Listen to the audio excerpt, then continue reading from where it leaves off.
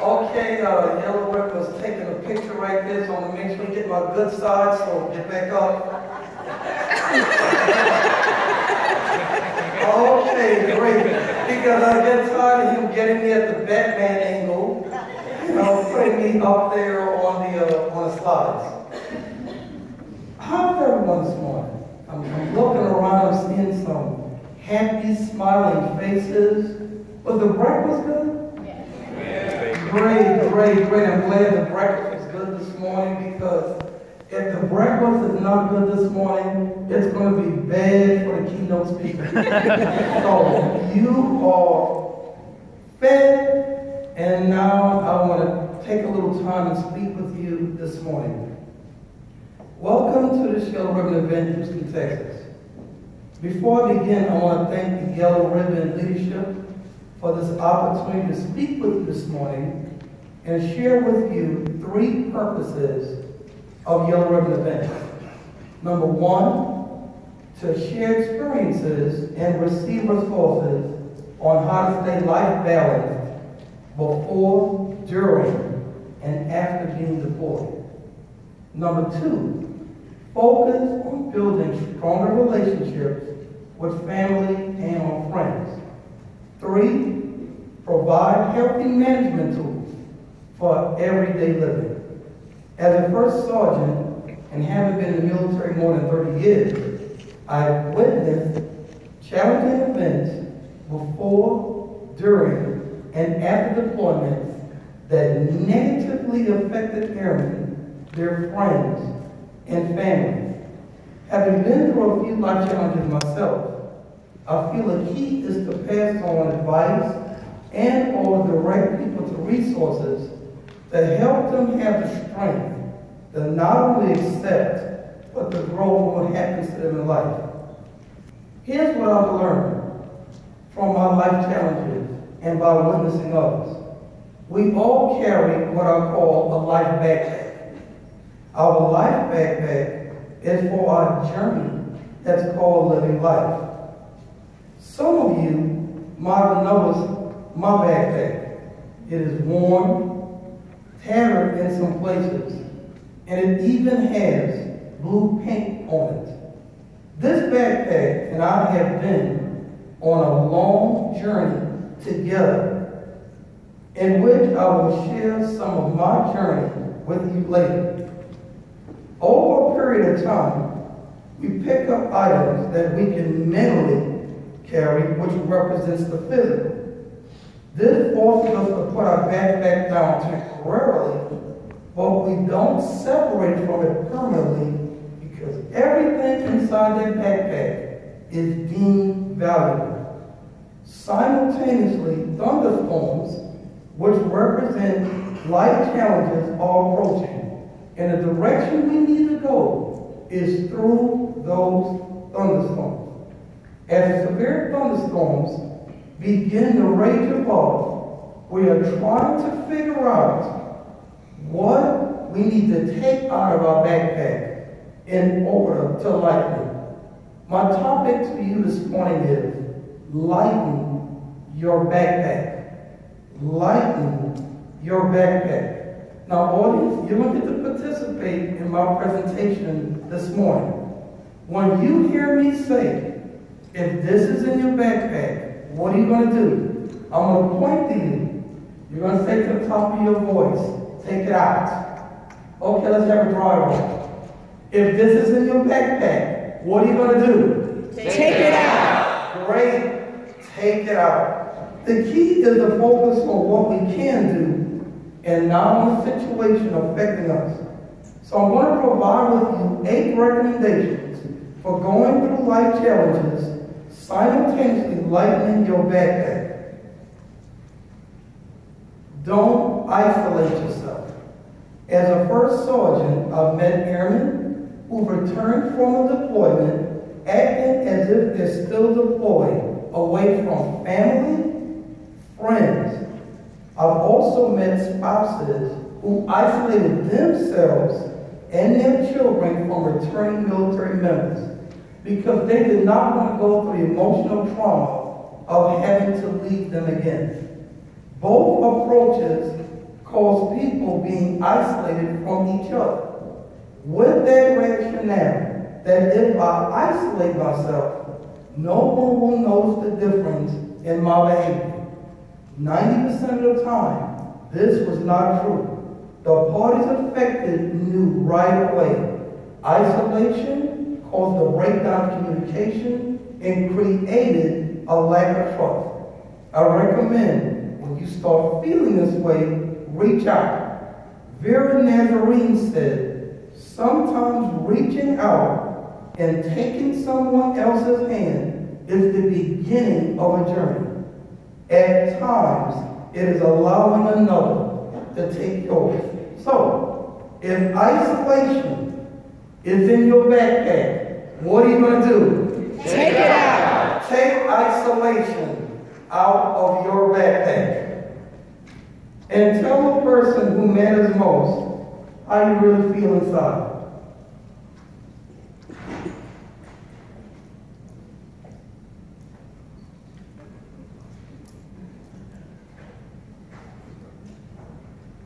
At work, it's probably not a good idea to do that. To tell your boss how you really feel. Imagine you going to the general. General, let me tell you how I really feel. He'll be like, okay, former Senior Master Sergeant Smith, now Senior Airman Smith. And that's probably not a good thing to do. Some people, I term, have what I call two faces.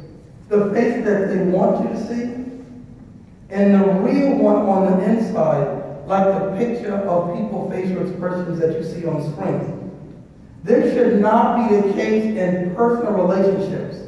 I recommend you wait for the right opportunity to convey your feelings using tact. Try not to hold things in too long. Have you ever met someone who held everything in? And then one day, there's a nuclear explosion? Would you get me the cell phone? Cell phone? You want the cell phone?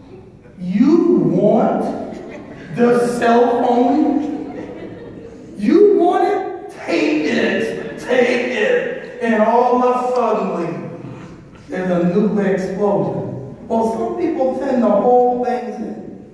I want to ask the spouses and family members a question for a minute. How many spouses told their significant other how they really felt the first time they heard that the significant other was deploying? Y'all better answer that right now. Because it may cause conflict. We just got here. Wait till tomorrow. So, if holding things in is in your backpack, what are you going to do? Take it out. Take it out of your backpack. When people don't tell people how they really feel inside to the people who deserve to know, sometimes they tell others, and you have to be careful who you talk to. Some people have the personality I call dumpsters. They wait for people to bring them their trash. Instead of being objective, they add to your suffrage because they are toxic from everyone else dumping garbage in them. Some people are garbage trucks, their personality. They walk around the workplace looking for garbage to take in. They are the ones who seem concerned about you when actually it's all about them and their drama. Their timing is impeccable. When you least expect it, they will come find you. If you're not careful, they will take your garbage with others and dump it in the landfill. People who are dumpsters and trash trucks have capacity limits. People who are landfills don't. They expand. Landfills are people who gather negative information from dumpsters and trash trucks and use that negative information to pit people against one another. They create an environment of negativity. They always see obstacles instead of opportunities, and they create strife and stifle creative ideas. Yet they hide under the cloak of servicing the greater good. I was employed at a college, and you know that the first day of your employment, you go see human resources, and they give you or present you an employee handbook. You read the policies of the do's and don'ts of the organization.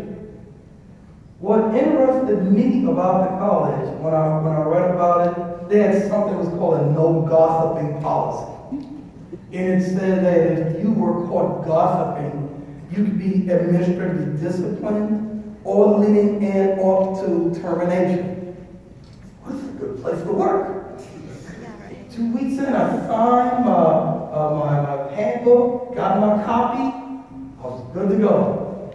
Well, 2 weeks later, we had a meeting.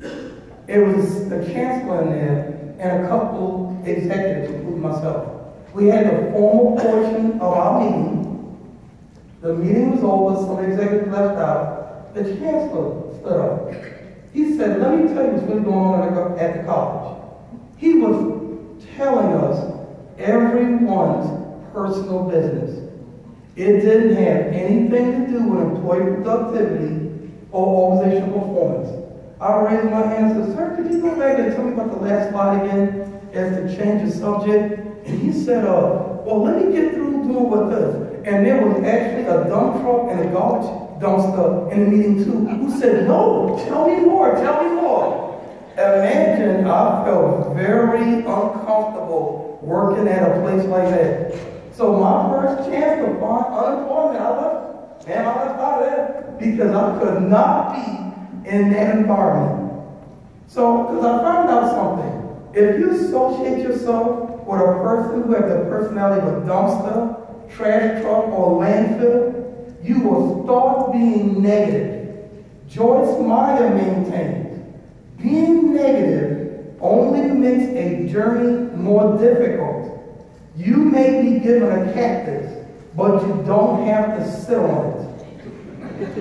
So if that dumpster, trash truck, or landfill is in your backpack, what are you going to do? Take it out. Take it out. Take that trash collector out of your backpack. When you're on this journey, sometimes you have to find inspiration when it's hard to. After my second deployment as an E5, I returned to work only to be laid off a few weeks later. After I got back, I had to pawn my TV, my mortgage payment got 3 months behind. I took a temporary job stacking steel. There was several times during this part of my journey when I had 2 pieces of pork chop and a large can of beef stew that last me a week. My electricity was cut off, but I continued to go to school because I didn't want everything taken away from me. I tried to find ways, to inspire myself. I even took a course at the time, was ironic, what was called Introduction to Film.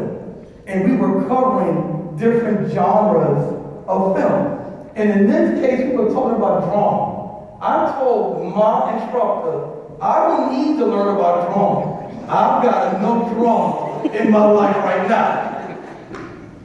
So with my battery operated radio, I tried to find ways to inspire myself. It worked sometimes, and sometimes it did not work. Then something different happened. I began to mark progress in my life by the number of days I experienced. Meaning, I took each day as an opportunity to learn something, and that was free. School was a routine to me, and I didn't really care. I'm going to share something with you right now in the audience, and I tell my wife about it. I don't tell too many people this. It took me 6.5 years to get my first associate's degree.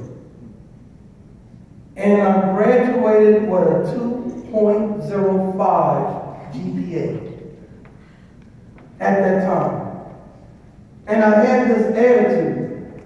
As long as I got a C, it was all right with me.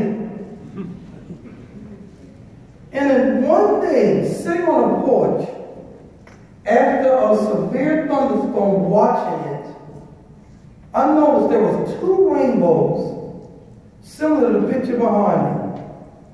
Gloria and Gaither shared this perspective. We may run, walk, stumble, drive, or fly, but never lose sight of the reason for the journey or miss a chance to see a rainbow on the way. I told myself, if I keep going, something is going to break. 2 weeks later, while talking to headquarters AFRC on the phone, they asked me if I was interested in taking a deployment to Korea, which I took. If doubt is in your backpack, what are you going to do? Take it out. Take it out. Take it out of your backpack. Completing this part of the challenging part of my journey gave me confidence to engage adversity with determination. To get to a place you've never been in life, you have to do something you've never done. Adversity builds us. Use it as an opportunity to incorporate life skills necessary to get over your obstacles. What I went through after my deployment gave me the confidence that I can do anything. I became a military training instructor. As a military training instructor student, and that picture right there that you see, oh, that was just me greeting some ROTC cadets and welcoming them to Lackland and letting them know how much I appreciate them so much. I just couldn't wait till they got off the bus, so I went over there and encouraged them to politely get off. Yes, that's my story. I'm sticking with that story. All right, yes. I welcomed them to my humble abode. It was all about them. Now, the next picture that you see, I was actually playing as a terrorist with security forces who happened to be here today. And that was me with 2 9mm taking care of my airmen. Yes. And when they tried to surrender, I said, look, don't let me shoot you in the back. Turn around and face me. And I commenced to bust those caps. All right. As an MTI student, 4 weeks into the program, something happened. I had my car, which weighed 3,500 pounds, on 4 jack stands. And I was underneath it, working on it like this, trying to get the drive shaft out. My left shoulder was on the ground. My right shoulder was facing this way, had about 2 or 3 inches of clearance. While I was working on it, trying to get that drive shaft out, I pulled really hard, and I heard something. Boom! The car began to fall forward like this, and I instinctively knew that if I stayed this way, I would have been crushed. So what I did was turn this way, and turn my head this way, and that 3,500-pound car fell on top of me. And it was pushing down on top of me, across my back and everything. For 5 to 6 minutes, I was down there, and the car had me pinned. I couldn't get up. I had to sit there and wait. Some Navy guys came by on the other side, and they tried to pull me up. And I said, the car had me pinned. I could feel the weight of the car push across my back, and it was pushing me across the skull, just like this. They tried to push the car forward, and when they did that, the car cut deeper into my back. I said, guys, push the car the other way. When they pushed it back, and the jack stand was still laying down like this, they pushed it back. I jumped up real quick, and they were looking at me. I said, the car just fell on me. And they said, yeah, we know that. You better sit down. It was blood pouring everywhere. Everywhere. The ambulance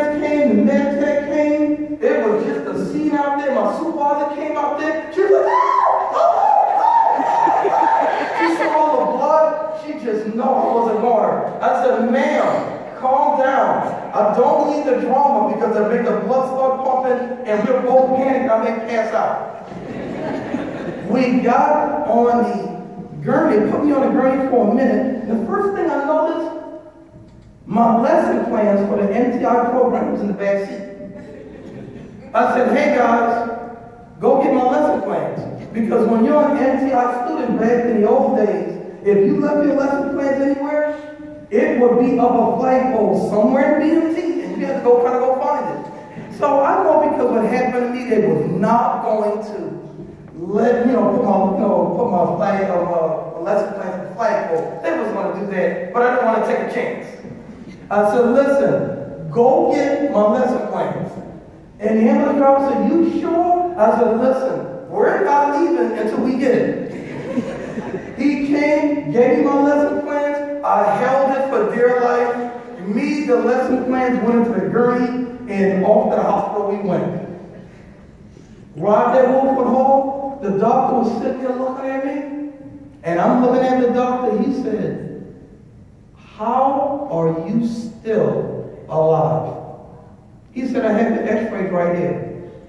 He said, let me tell you what's wrong with you. He said, you're crushed down to your skull. Your skull is indented just a little bit. He showed me a mirror. I could see my skull. It was actually white. He said, you see your x-rays right here? You see how two of your ribs are turned in this way a little bit? He said, because they're dislocated. And he said, you have pain along your ribs and everything? I said, yes, I do. He said, you probably have anywhere between 6 to 8 bruised ribs. He said, it's going to take you at least 20 stitches and 20 staples to sew you back up. You have 2 large lacerations that are about 2 inches wide. They span across the width of your back. If that car would have went down another quarter of an inch, you would probably be paralyzed for the rest of your life.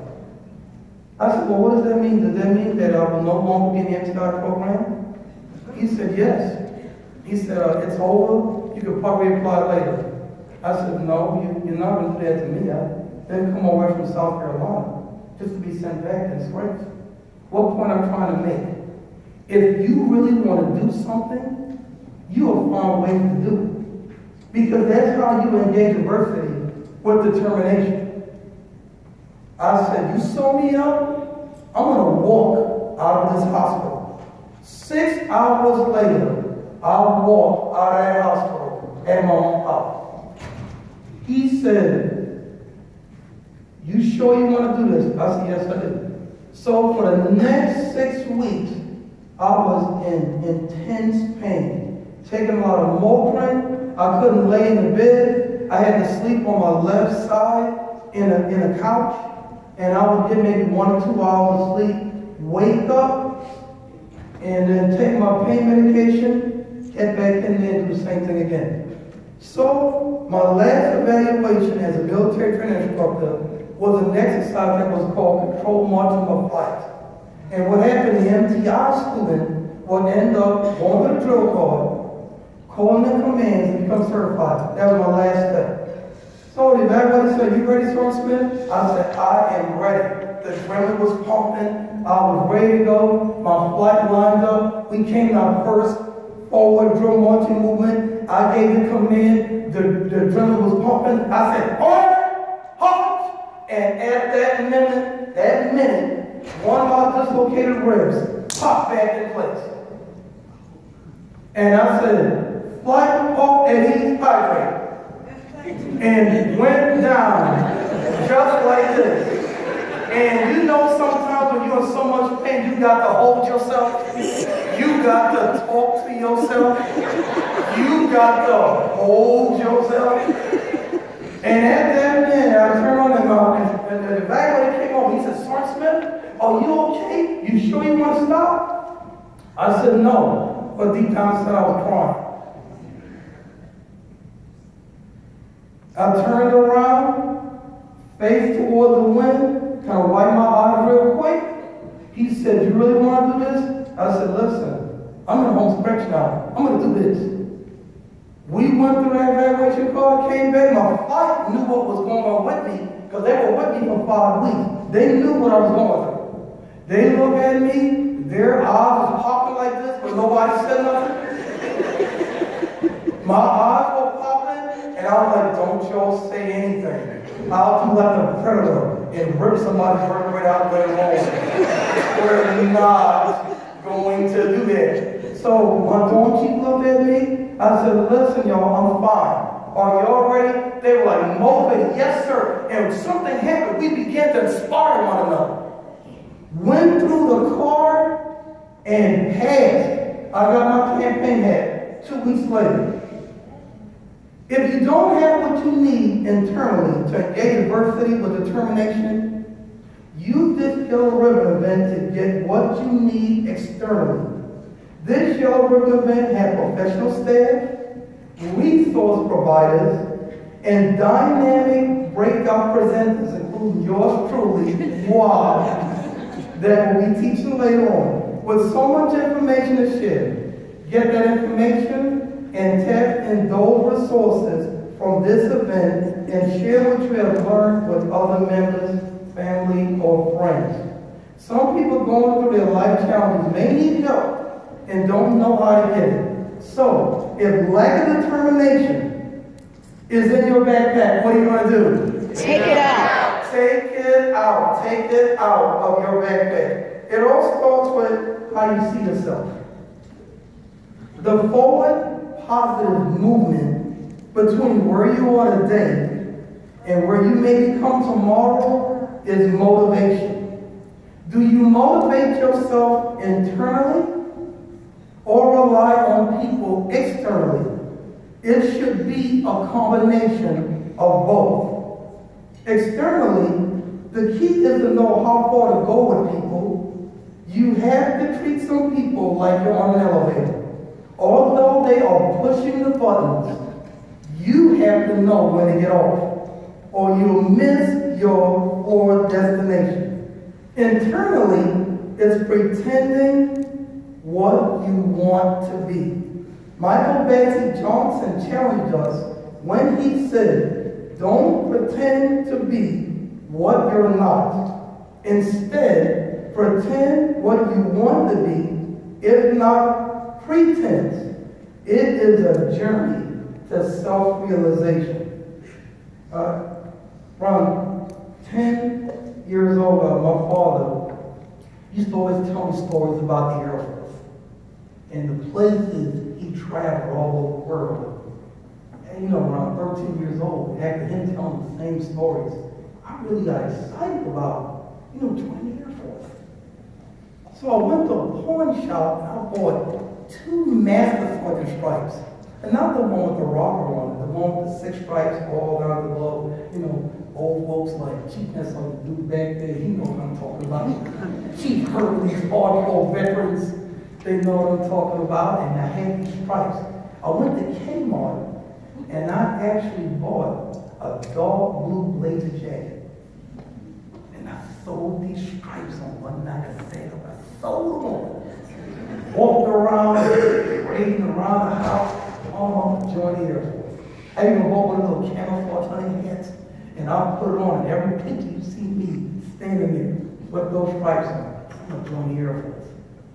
So when I turned 19 years old, went to New York City, back home, and visited Fort Hamilton, New York, I applied to be in the Air Force.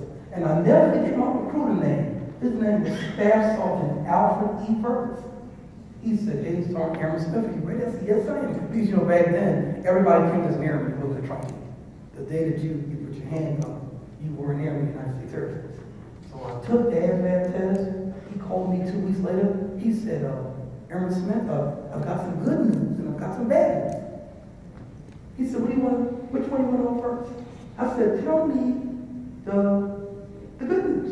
He said, you passed the AFAB test. I was like, what? I said, well, there couldn't be any bad news in this, could it? What's the bad news? He said, you passed for all branches except the Air Force.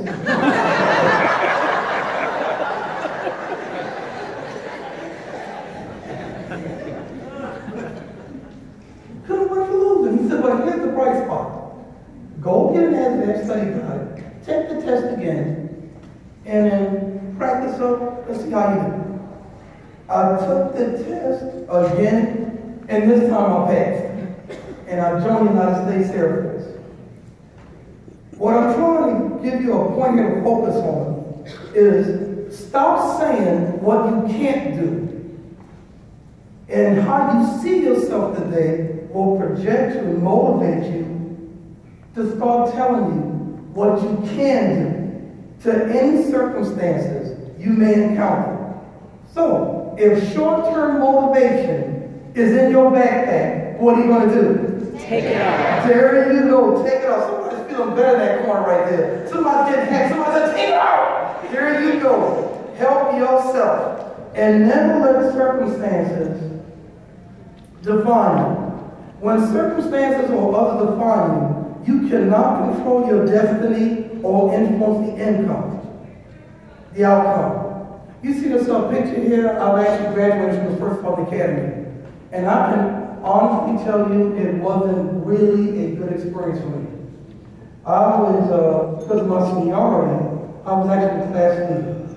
So a couple days after passing our PT test, we did something that was called cone relay circuits. And let me explain. The cones were spread out about 100 to 200 feet apart. The class will form up, run to the first cone, and when you arrive at the set of cones, there was a card indicating what exercises to perform. So in this case, the first cone, you arrive there, you'd have to end up doing 15 push-ups. We get there, get in the circle, perform the exercises, get up, do our class chant, and we would sprint off to the next set of cones. Well, by the time I got to the fourth cone, I noticed two of my classmates were still at cone 3 and they were struggling. After they got through completing cone 4 exercises, they took off, they ran. I stayed behind to rejoin them. They said, hey, hey class, what you doing with us? I said, I'm here to encourage you guys, so let's all do it together. We finished 15 minutes behind the class. The instructor was there. He said, everybody did good, but we had some struggles, but I'll talk about that later. He said, right now, shower, everything else, meet us in the class at 8:30 so I can give everyone the agenda that's going to be covered that day. So practicing excellence